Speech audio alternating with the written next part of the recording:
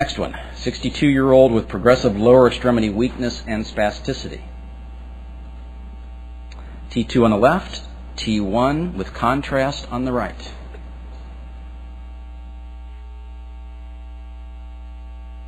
So what do you think this is? Is this a cord infarct? Is this ADEM? Is it a hemangioblastoma? Is it a type 1 vascular malformation? Or is it a type 3 AVM? Your response, please.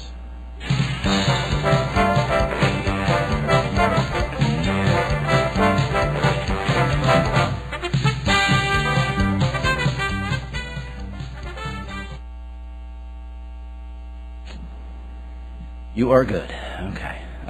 You knew this was coming too. This is another one of these, along with OPLL.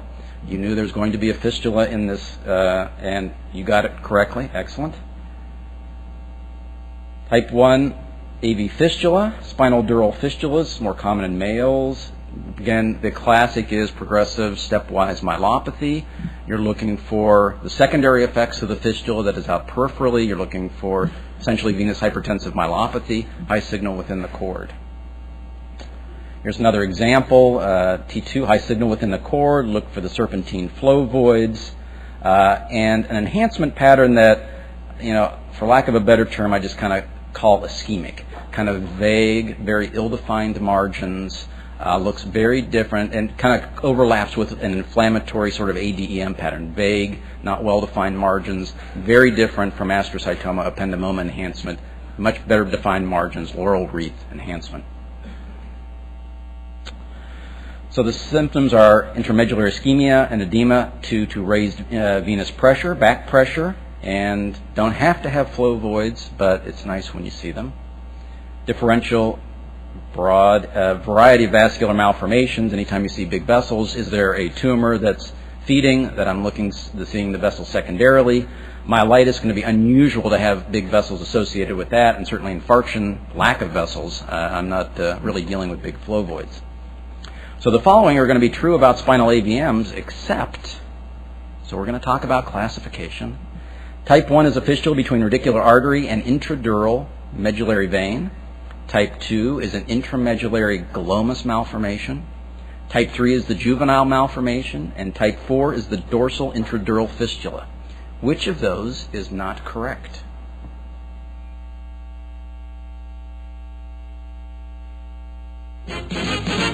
Here's the story of a lovely lady who was bringing up three very lovely girls. Very good. Oh, that's the answer is, the incorrect one is type 4, the dorsal intradural fistula. Now if you know that, that is incredible minutia. You are to be congratulated on that. I can barely keep the 1 through 4 straight, let alone. So again, the dorsal intradural fistula, here is the classification scheme. 1, 2, 3, 4, which I sort of break down 1 and 4 are the bookends, those are the fistulas, and then you have the AVMs in between, the 2 and 3, 3 being the juvenile, fortunately very uncommon. That's the metameric involvement, soft tissue, extradural as well as intradural components. Now, if that wasn't bad enough, Spetzler has gone and, again, modified that classification. I just learned the 1 through 4, and now we're trying to throw that away, making it, I think, easier, again, looking at is it a fistula or is it an AVM?